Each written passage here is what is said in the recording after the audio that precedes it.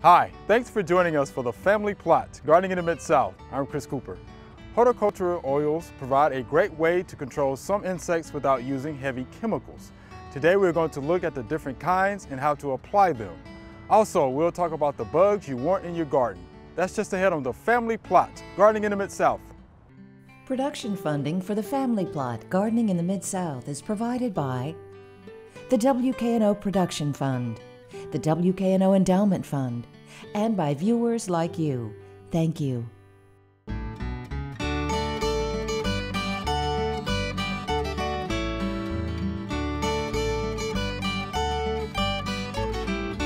Welcome to the Family Plot. I'm Chris Cooper. Joining me today is Mr. D. And Tonya Ashworth will be joining me later. All right, Mr. D. So oils. We're going to talk about oils. Let's talk about oils. A lot of different kind of oils out there. There are oils that are called superior oils, which you're probably familiar with, but they really aren't. They're inferior oils because they're not as effective as the more highly refined horticultural oils. The highly refined horticultural oils are 98% pure.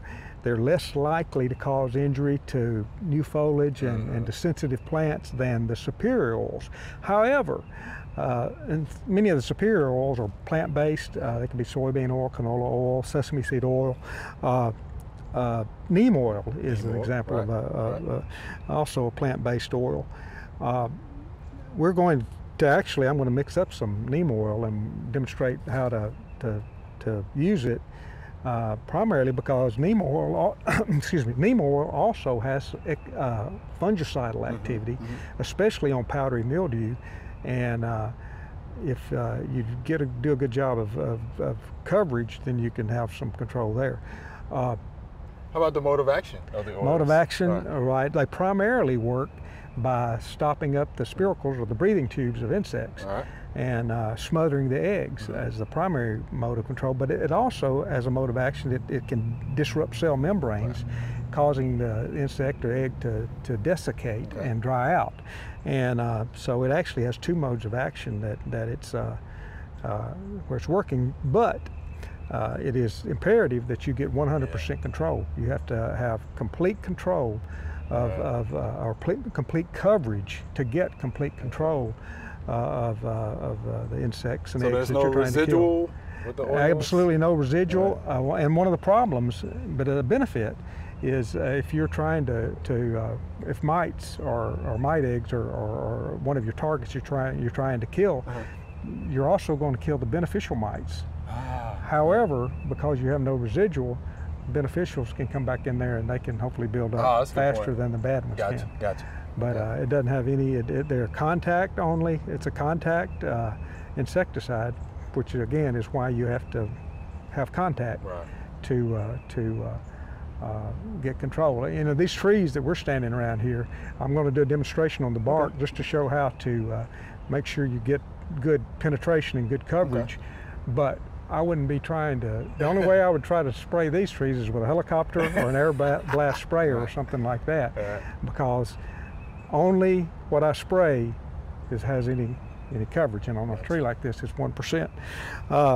The neem oil that we've got here, I looked at the label, and it's we've got a gallon of water already in the sprayer, and the neem oil is, I think, 2 tablespoons per gallon of water. And I just happen to have a tablespoon here. You notice I'm not wearing rubber gloves. I see you don't have gloves. I'm not wearing rubber gloves, and if you see me mix up any other pesticide, I've always worn rubber gloves. But the reason is all of the horticultural oils have no mammalian toxicity. They're very safe, and so I'm not worried about getting poisoned. I'm not going to try to inhale the spray mist. Because that probably wouldn't do me any good, but they're very safe to use. Many plants, there are quite a few plants that are susceptible or can be damaged by horticultural oil. So it's very important that you read the label and follow the label instructions with horticultural oil, just like you would any other pesticide. But we're gonna put 1 tablespoon in here. And that was a little bit more. So I'll try to do a little bit less here. Okay. There you go. I think that'll work. I think that works.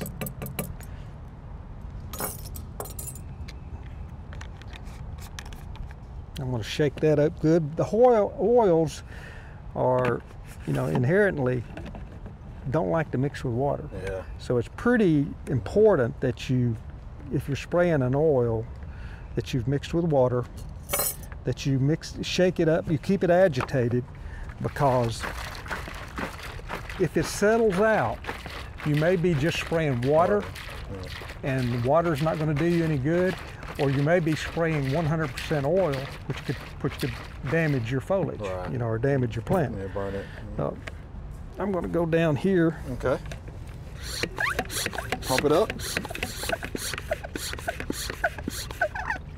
And I guess too, we need to be mindful of what wind, wind direction. And yeah, speed. you don't want to spray yourself. Right. You don't want the wind to blow it on you. Okay. The finer the droplet, the better. Okay. And let's see what we've got here. That's pretty fine. Okay. So I'm going to make sure I get in on both sides of the crevices here. Just spray to the point of runoff. It doesn't need to, you don't want it to drip. You want to make sure you get it wet. It's important to not spray when the temperature is below 40 degrees, and don't spray when the temperature is greater than 90 degrees. It's best if the humidity is low, because higher humidity can create problems. It's good if you can spray on a bright sunshiny day, but if you're out there spraying and you get a little light rain, that's not going to be a problem, because the oil is going to repel it. And again, you said this has contact activity. It's right? a contact insecticide or fungicide. It even on the powdery mildew, it just kills the spores by coming in contact. Now I'm going to get over here on this side. Okay. And as good as the coverage is, as good as this coverage is, even within that bark, there are probably some insect eggs and some scale insects and mite eggs that are not protected. So I may have to come back, and you may have to treat more than once. You know, a couple of weeks later you may want to come back again, but then you also have to keep in mind that the dormant rate is for when the plants are dormant. Horticultural oils, you can also spray them because they're more highly refined. You can spray them during the growing season. However, your rate per gallon of water will be lighter during the growing season than during the dormant season. Most of the time, the horticultural oils, the rate is 2 to 3% ingredient, or 2 to 3% solution. And with this neem oil that we mixed up, that was probably only about a 1% solution, so it was a little bit lighter. This is lighter. Yeah.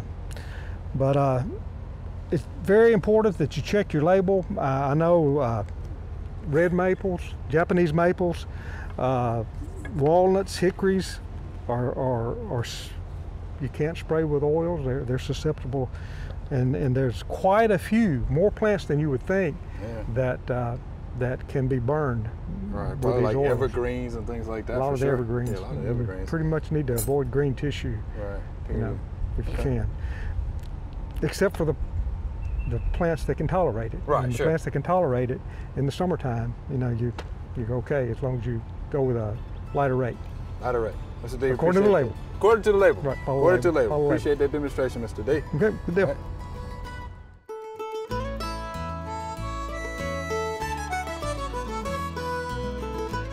All right, so we have another winter annual weed. This would be wild violets or Johnny jump ups. They have waxy cuticles, so they can be very difficult to control. They have beautiful flowers. Some of the flowers are purple, they have a little white in them. Some are actually pink as well. So again, winter annual weeds, if you want to control them, you have to use a broadleaf weed killer. Or if you don't want to control them, they're beautiful flowers. Again, we're the ones that call them weeds. They're actually nature's wildflowers. All right, Tonya, let's talk a little bit about beneficial bugs. But first, what do we mean by beneficial? Well, a beneficial bug or beneficial insect is a bug that helps you reach your goals in the garden. Some of them are pollinators. We think of immediately our bees that are good pollinators, so they're beneficial to us. And also we have a lot of bugs that kill other bugs that we don't like. Okay. So we have bugs that eat the bugs that would eat our vegetables. Okay. So you want to start with the braconid wasp? Sure. Right. The braconid wasp is a common thing to be seen in the garden, but most people don't know when they've seen evidence of the braconid wasp. Usually you'll find these on tomato hornworms on your tomato plants.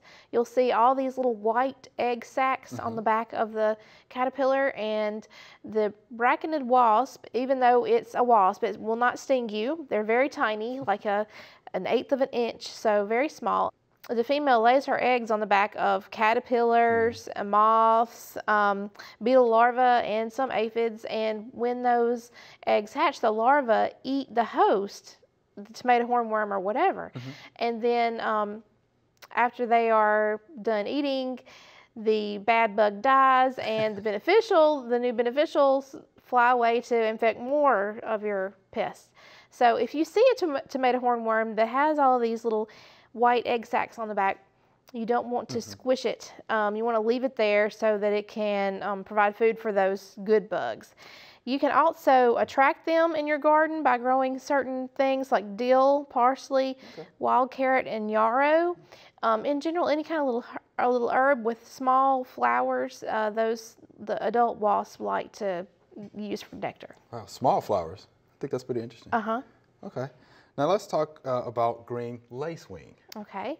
The green lacewing, the larvae are the ones that feed on the pests. In this case, they like aphids, mealybugs, caterpillars, scales, thrip, and whiteflies. So a lot of the things that we don't like, they like to munch on. The female will lay her eggs on a slender egg stalk, and she can lay about 200 eggs at a time on these stalks. And one larva that emerges from that will eat 200 aphids in a week. So they're called aphid lions. They're really hungry, hungry guys. In a week? In a week, 200 aphids.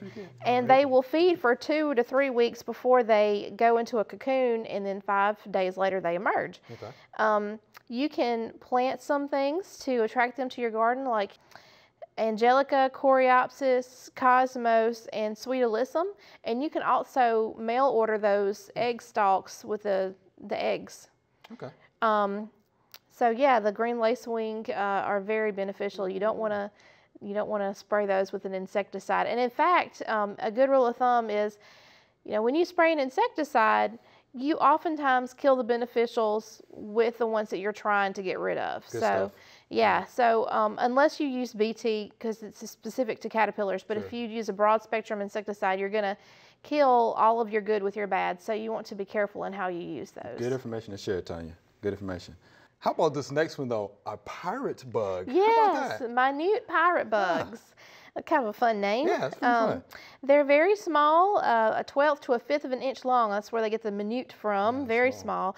And they're black and white in color. The immature stages are very small. They're kind of teardrop shaped and brown and orangey colored. The adults and the nymphs will both be predators for thrips, spider mites, aphids, and their eggs. And an adult will eat 30 spider mites a day. So they're quick moving. They'll attack just about anything, though, not just those particular pests that we like to get rid of. And the way they attack their prey is they have a piercing, sucking mouth part. So they'll use that mouth part to inject into their prey, and then they will suck the juices out of the prey. Yuck, but that's how they do it. They can go from an egg to adult in 3 weeks, and they have 3 generations per season. And this is another one that you can buy online. And they're actually a really good predatory bug if you've got a greenhouse, and they may be more effective than others. And if you want to try to just encourage them to come to your garden, you can plant goldenrod, daisies, alfalfa, yarrow, clover, and vetch. Okay. All right. So how about this next group of beneficial bugs? Spiders? Spiders, really? Spiders? Yes. Well, they're not technically an insect. We talk about beneficial insects. They're not technically an insect because they have 8 legs instead of 6, so they're an arachnid.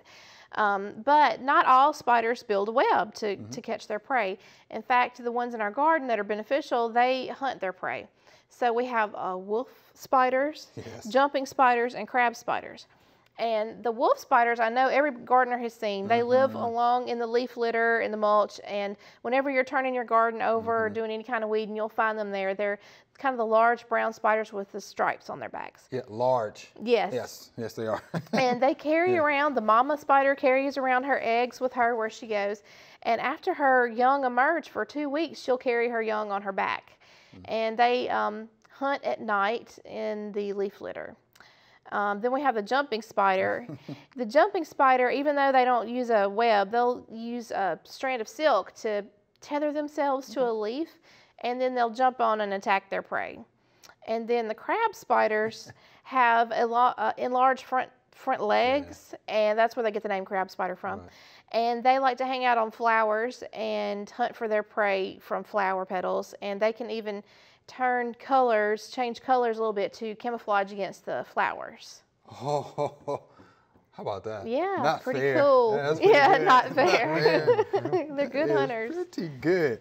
All right, so how about the praying mantis? We've all heard about the praying mantis. Well, the praying mantis are really cool looking bugs. Of course, they get their names from their big front legs that they use to grab their prey while they munch. And they can be really good at camouflaging themselves against twigs and sticks and all that kind of stuff. They like to lay their egg cases in like this paper mache looking thing. Actually bought a tree recently and it had one of these egg cases on it, so that was pretty cool. And the egg case will have like up to 200 baby praying mantis in there. And you won't even know that they've hatched. You can't tell the difference when you can't look at the egg case and tell if they've hatched or not. You just have to happen to see a baby praying mantis somewhere, and that's how you know that you've had a hatch. So you can buy them on the internet and put them in a greenhouse or in a garden setting, but you won't know if they've hatched or not unless you just so happen to see the babies. And these take 5 months to mature, and they can lay up to 5 egg cases in their lifetime. And they like to eat pretty much anything that will catch their attention. They're pretty slow moving. And yeah, so they'll grab anything, like another beneficial insect even. They'll grab like bees and other praying mantis. So they're not real particular on what they eat. Wow. That's pretty tough. I've never seen a baby one though. I haven't either, except like on the internet. You can like look up video of these things hatching out of their egg case. It's really pretty cool. All right. It's pretty good stuff.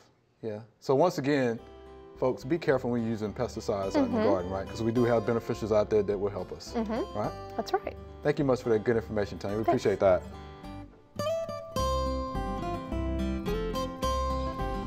Yes, I was asked to come out and investigate this wound on this tree right here.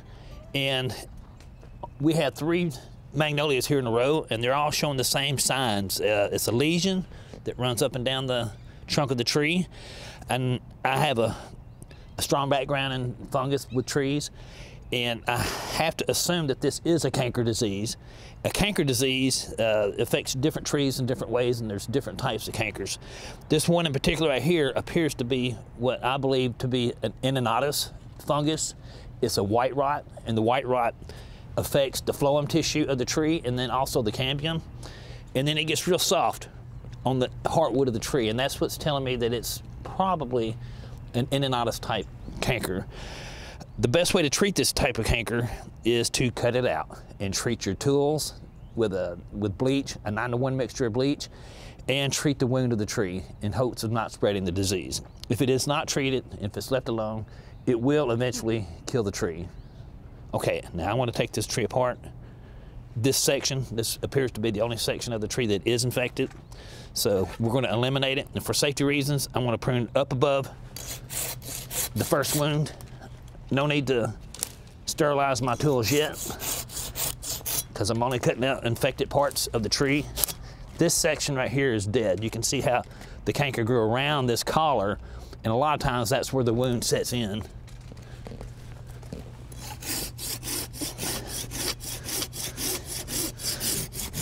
We see the canker on the outside, but how it affects the tree on the inside, the decay continues to move its way into the wood, eating away that phloem tissue, which the phloem tissue is what carries the nutrients from the foliage down, and then eating away at the cambium, which produces the new tissue of the tree.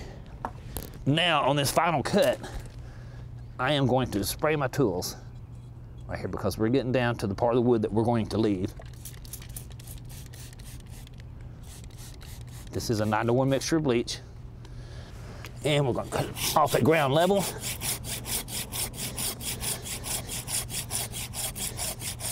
Get a nice clean cut.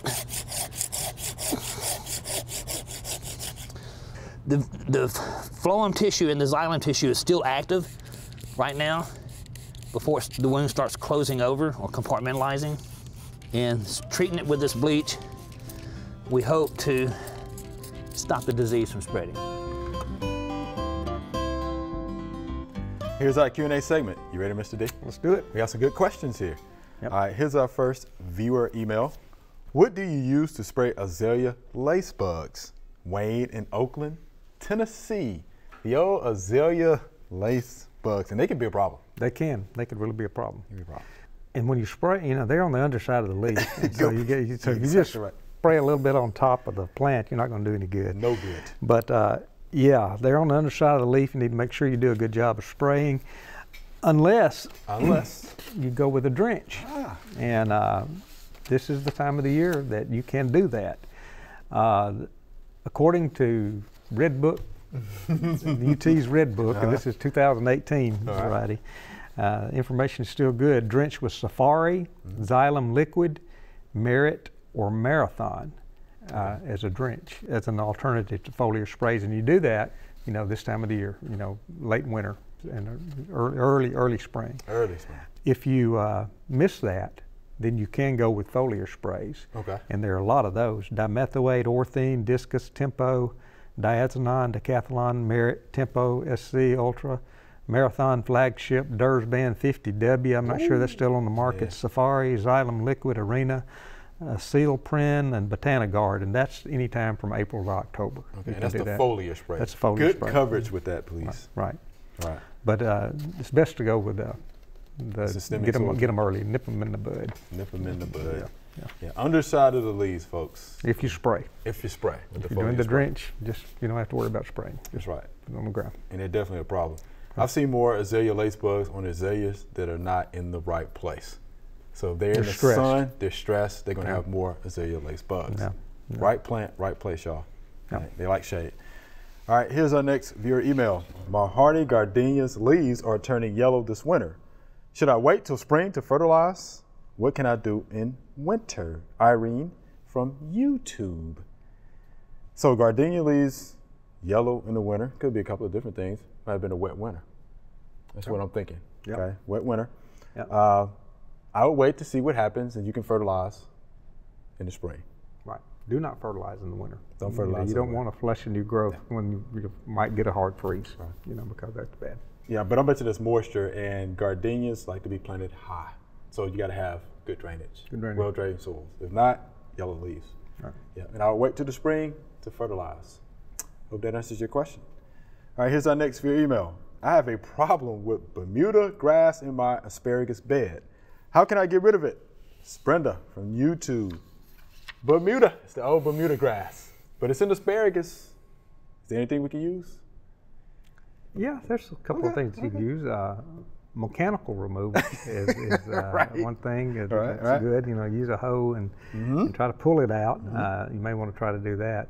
But post is labeled in Fusilade. That's Cethoxidum and Fluzophop butyl. Lorox, Linuron is also labeled for asparagus. But that's probably about it in a post-emergent situation. Right. You know, pre-emergent, you know, you can use. But pre-emergent Bermuda grass is not going to be. It's not going to come up before the asparagus spears come up. So really, you know, I mean. If you have other weeds, you could go with Roundup or Paraquat, Gramoxone. If you have a certificate now, you have to have a certificate in a lot of states to use. Well, Gramoxone has always been a restricted use pesticide. So, but now there's further restrictions on using it. So I probably would forget about that as a homeowner. But glyphosate is for pre-emergent, before the spears come up. Right. Is okay for some of those weeds. But Bermuda grass, it's going to come out later. The spears are going to be up, and that leaves you those three. Okay. Yeah. Mechanical method is probably mechanical. Anytime mechanical, right? Yeah. Yeah. Okay. All right. Hope that helps you out, Ms. Brenda. Here's our next via email. Is it too late to prune my pear tree since it has blooms on it? When should I have pruned them? This is Gloria in Memphis, Tennessee. So that's the question you like, right? About your pear tree. Yeah. You know, it is not too late to prune when they're blooming. As a matter of fact, that is a good time to prune. Good time, okay. You know, ideally, you probably would have pruned right before they started blooming, but pear trees start blooming so quick. You don't want to prune within 48 hours of a hard freeze. If a hard freeze is forecast, hold off of pruning. But yeah, during bloom is not a problem. Just be careful and don't let a honeybee sting you. Because you're you know, they're going to be buzzing around there probably if it's a warm day. But you know, it's time to do it. Time to do it. All right, there you have it, Miss Gloria. All right, Mr. D. Again, those were good questions. All right, they are. Great questions. Thank you much. Remember, we love to hear from you. Send us an email or letter. The email address is familyplot@wkno.org, and the mailing address is Family Plot, 7151 Cherry Farms Road, Cordova, Tennessee 38016. Or you can go online to familyplotgarden.com. That's all we have time for today. Thanks for joining us. If you want to find out more about horticultural oils or any of the good bugs Tonya talked about, head on over to familyplotgarden.com. While you're there, you can learn about hundreds of other garden topics. Be sure to join us next week for the Family Plot, Gardening in the Mid-South. Be safe.